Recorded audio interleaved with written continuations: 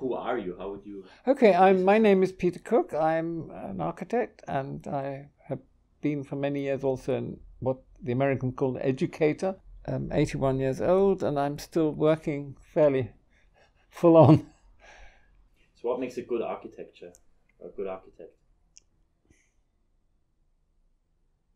The ability to do more than necessary, meaning to actually make more out of the program than is immediately obvious. That might be in formal terms, it might be in operational terms. It can take other forms which interest me less. It can be, that, wow, we did this on £500,000 and everybody else would cost 3 million kind of argument. Or, hell, we pushed fiberglass as far as you could push fiberglass. Or we could grow it from, we can grow it, which now people at the Bartlett are doing, growing stuff. So are you a good architect? I think so. I'm a brilliant architect. I would like to hope that I'm an interesting architect. A lot of meaning that a lot of people wouldn't like what I do, but they wouldn't be bored by it. Is there anything you envy the young architects of today? I envy their ability with a computer.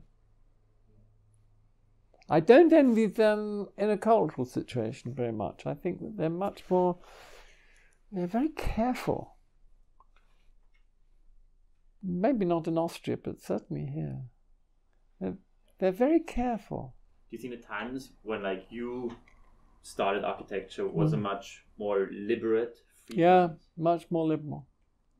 Everybody's so worried now, they're so worried. They don't want to be seen to be doing the wrong thing. Whereas I think we used to enjoy doing the wrong thing. That made it interesting. Fuck you, let's see what happens if we do this. Now they're saying, well, I don't think we should do that. No. And you end up with that polite modernist stuff. Do you think something like Archigram could have also happened today? What was the reason it started? I think it probably can happen in other fields. But not in architecture at the moment or at times? Well, maybe in a funny place somewhere, Do you think sort of the urge of a utopia was bigger back then in Europe? I've never thought what we did was utopian, you see. I always thought it was very much in the train of architecture. I didn't think it was a utopia. It didn't demand a different world. It's just a different interpretation of what you do with it. Do you believe? I think Archigram stuff was very middle of the road, kind of liberal, right-wing socialist, not very extreme. Didn't demand a change of government or anything. It's a way of...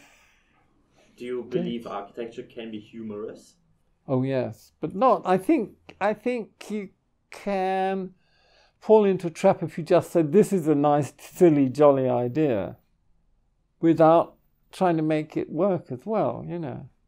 I think you can make it work and be and have a few jokes up its sleeve. So what would the architect Peter Cook say to the student Peter Cook from back? Look at what people do and then try and make the most of it. Many years ago, I had a student who she always in the memory because she was very beautiful and very talented. She was doing a bus station. I was looking at her plans of it and I said, Amanda, do you use the bus? She said, sure, I come in every day on a bus. I said, which way did you get? Imagine yourself getting out of the bus. Which way did you get out of the bus? She looked at me and she said, well, I said, right, why is it then you put the platforms on the other side? Because she was reading it out of a planning book. I said, you're doing a bus station, just go through all the motions of using the bus and the bus driver and you'll have the scheme. And that was a long time ago, and she ended up working for the Smithsons. She was actually herself a good designer. Probably didn't make that mistake twice, but a lot of people, they take things from formulae and they press the button on the computer and it does that. They don't, and I know that because now a lot of students don't see things in terms of the actual size. They can make a three-dimensional space and it can be amazing. You know, this thing was actually originally knocked out on a computer. Then the question is, how big is the person in it, you know? That could be a sort of bath and the bloke could have his head poking out the top.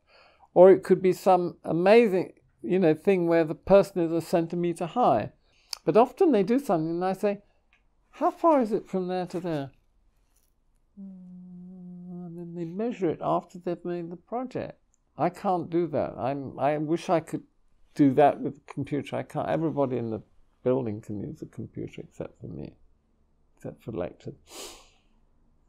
And so I spend a lot of time with the scale, you know, saying, well, yeah, you might bump your head there. That's nice. That gives you a bit of room to do this. That's nice. That's even better.